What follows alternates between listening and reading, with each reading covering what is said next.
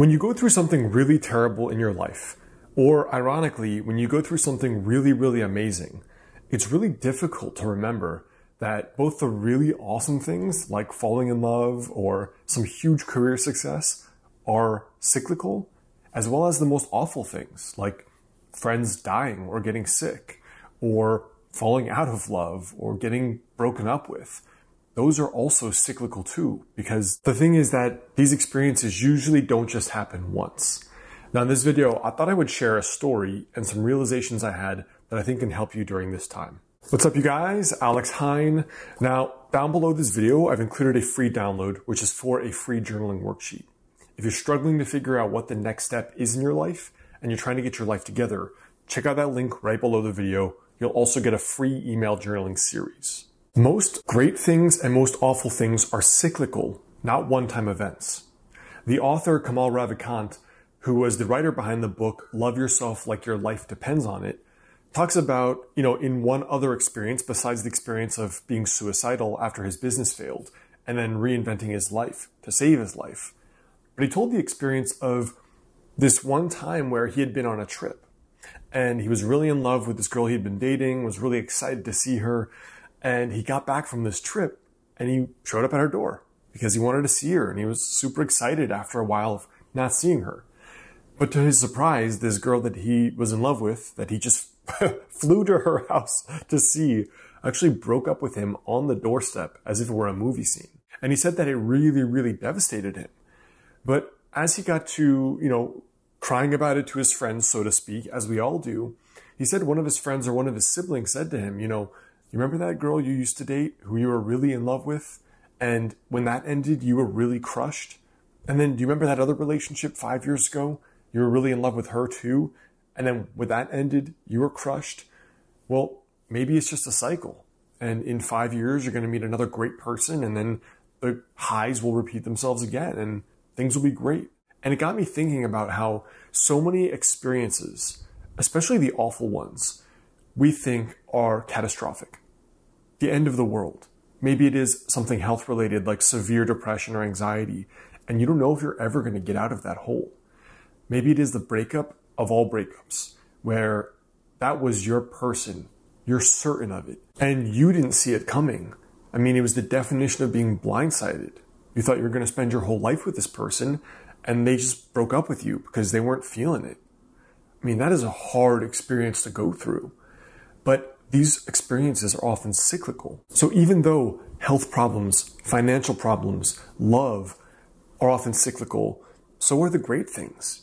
Sleeping really well, having a lot of fun, doing amazing financially and saving a lot of money, traveling, being in love. These experiences are cyclical, which is so important to remember. But here's why I bring all of this up. There's a great book I recommend here a lot called Finding Your Own North Star by Martha Beck. And because these experiences are cyclical, if you are going through the depths of hell right now, you can remind yourself this is a necessary part of the cycle.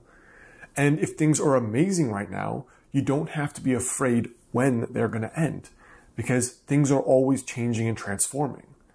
So Martha Beck talks about these 4 stages or phases. It's kind of like the hero's journey of your life. She says, square 1 is called death and rebirth. Square 2 is called dreaming and scheming. Square 3 is the hero's saga, and square 4 is the promised land. Just realizing when you are in square 1, where the mantra is, I don't have a goddamn clue what's going on, but that's okay, as Martha Beck calls it, just knowing you are there right now because you just graduated and now you have to rebuild your life somewhere new, or you just moved and you have no friends for a year, or you went through a breakup, that person was your whole life, or a divorce, you have to rebuild everything. Recognizing square 1 is death and rebirth. That's what you're supposed to feel like, rebuilding. Nothing is wrong. You don't have to scramble back to the last scrap of stability on the cliff's edge. You don't have to future pace to try to live in the future when you're happy again.